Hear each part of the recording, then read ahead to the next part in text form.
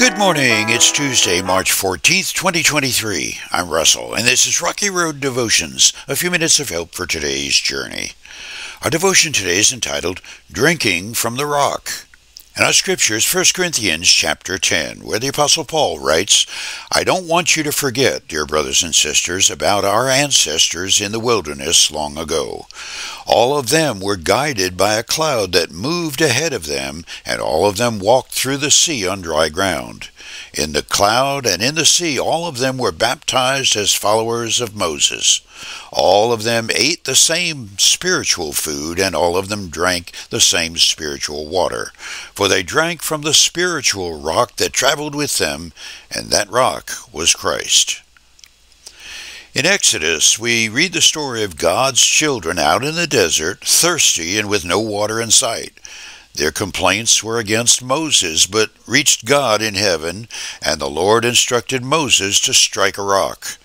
In answer to Moses' stick hitting the rock, God provided a gushing fountain in the middle of a wasteland. That moment was a harbinger of things to come, a symbol of God's providence, miracle after miracle, until His promises all unfolded 2,000 years later at a cross on the town garbage dump and a borrowed but barely used tomb. I have a memory and a photo buried somewhere in thousands of old pictures of a visit my family made to the desert of Maine in the 1950s. One would not expect to find a slice of the Sahara in New England. The Tuttle family didn't either.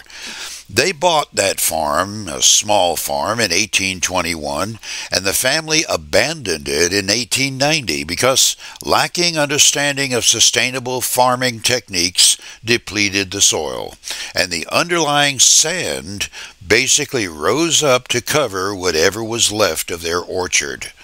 The treetops are covered by the sand to this day. That photo was of me, 10 years old, lying on that sand, tongue hanging out, watching my handful of sand fall through my fingers. It was and remains my mind's image of what it's like to die of thirst. There are many things necessary to human life, but food, water, and breathing are the most critical. Wastelands are places where life has lost its way, and the metaphor of a desert as choosing a sinful, rebellious lifestyle is a precise descriptive of what Israel chose in the wilderness, dying of thirst for spiritual life. They were angry at Moses, angry at God, and unable to see how parched their souls had become. It was going to be a long 40 years in that desert.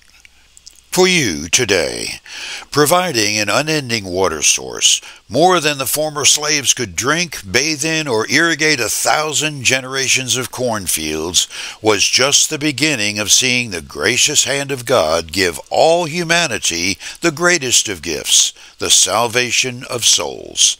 Those Israelites drank from the rock, and He's still giving living water today.